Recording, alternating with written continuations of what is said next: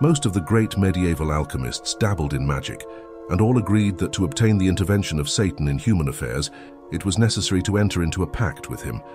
Those who went to this length and became exponents of demonology, or the black art, were initiated with much solemnity. The oath to the demon had to be pronounced in the center of a circle traced upon the ground, accompanied by the offer of some pledge, such as a garment of the novitiate. The edge of the circle was supposed to establish a mark which the demon could not cross.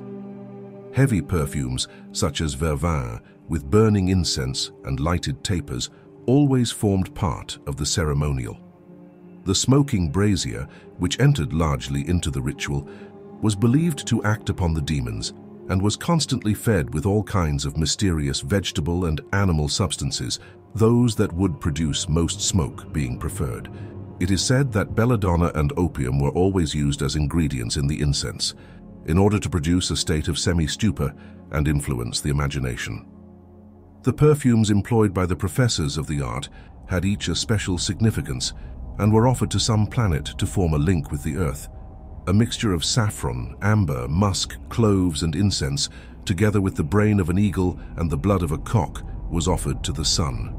The white poppy and camphor burnt in the head of a frog, with the eyes of a bull and the blood of a goose, were dedicated to the moon, while to Mars, sulfur was mixed with hellebore and euphorbium, together with the blood of a black cat and the brain of a crow, and then burnt.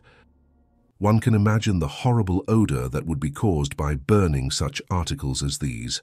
And, as the columns of smoke ascended, the half-stupefied and scared spectator fancied he saw the forms of writhing demons in the air. Very curious properties were attributed to certain articles when thrown on live coals.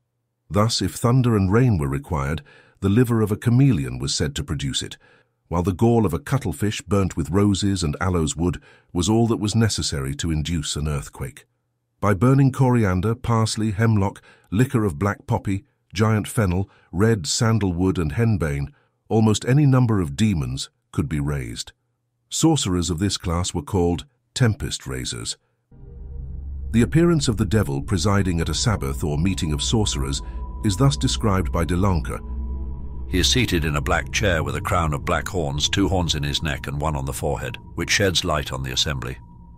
The hair bristling, the face pale and exhibiting signs of uneasiness, the eyes round, large, and fully opened, inflamed and hideous, with a goat's beard. The neck and the rest of the body deformed, and in the shape of a man and a goat, the hands and the feet of a human being.